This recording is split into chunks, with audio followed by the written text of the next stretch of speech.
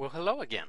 In this example, you will learn how to take the internal moments found from the moment distribution method and use those to be able to generate shear and moment diagrams for a beam. We're going to take a look at this particular beam. The moment distribution method has already happened, and we have been given the final moments. You'll recognize that each joint is imbalance, so that's how we know that those are the final moments there. The values that are given have been given in the sign convention for moment distribution, which is that clockwise moment is equal to a positive. Eventually, to generate shear and moment diagrams, you need to have things in beam sign convention, which is a quick review, says that if a shear causes a clockwise rotation of a member, that's positive, and as the arrows point to the top for moment, that is a positive moment. And this is done by breaking the beam up into the individual elements, AB, BC, and CD, and then one by one we will translate the moments from the table on to the free body diagrams.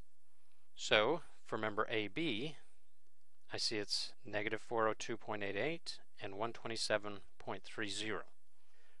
The signs on these are to be interpreted with this particular arrow.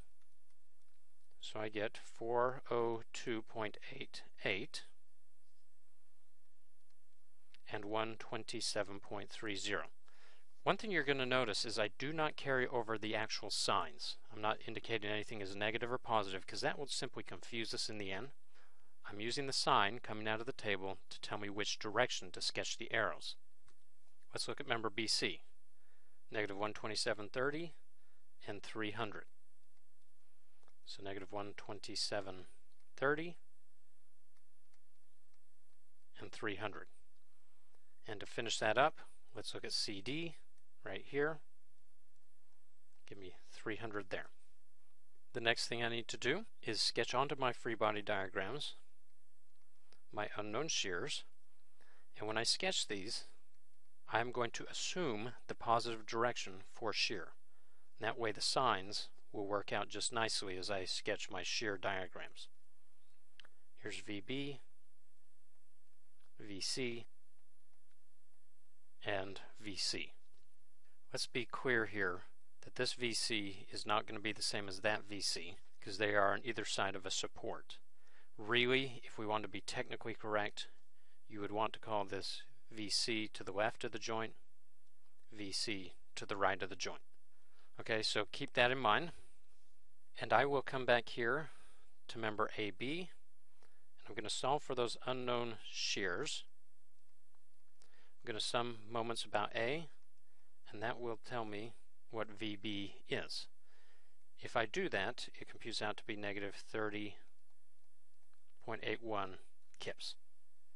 Then I can sum forces in the Y, and that will then solve for the value of shear at A, which computes out to be 59.19. In a like fashion, I will sum moments about point B, and that will give me the shear at C, and then I will sum forces in the Y direction, and that will give me VB. Let's go ahead and write those quantities in. 15.36, and this will compute out to be negative 32.64 kips. Finally, if I sum forces in the Y direction, I can get VC for this, and that works out to be a positive 20 kips. That really is the crux of the entire problem, is getting these free body diagrams complete and using the correct sign convention, which is that beam sign convention. From here on out, the generation of shear and moment diagrams is as you have previously learned. I guess the only other piece of advice I would have is just plot the shear and moment diagrams for each one of these segments individually. So that's what I'm going to do here. We'll start by plotting the shear diagram for member AB. I'm not going to go through all the rules for this. Expect that you understand those well enough by now. But we got 59.2 at this end. We've got negative 30.8 at this end. And if you follow the process, you'll find that your shear diagram will look something like this. where this value is negative 0.8. We would need to have the areas to be able to generate our moment diagram. And then I want you to look back here because we're going to sketch the moment diagram next. So you've got that 402 and the 127 at each end. I'm going to sketch that in here. All right, that is 403 and negative 127. And then following the rules, I can get the rest of the moment diagram to look like this. This is 189, 181, and all these are first order curves. Go back and do the next member. Look at what the shears are on each end, 15.36, negative 32.64. So let's get those sketched. Here's that 15.4, negative 32.6. Because it's got a distributed load, it'll be triangular like this. And the dimension, 6.42 feet.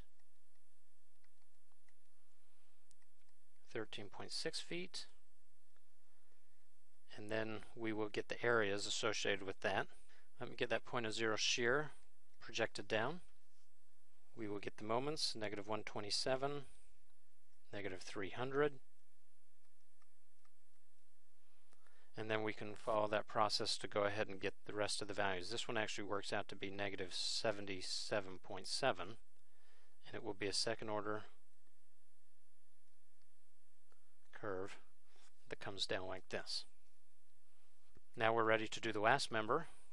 That's this one right here, and that shear works out to be a positive 20. Comes out here to a positive 20. That area is equal to 300. So as we come down to the moment diagram, we know it should finish out at 0. It goes from negative 300 up to 0. That's a linear line because my shear diagram is constant up there.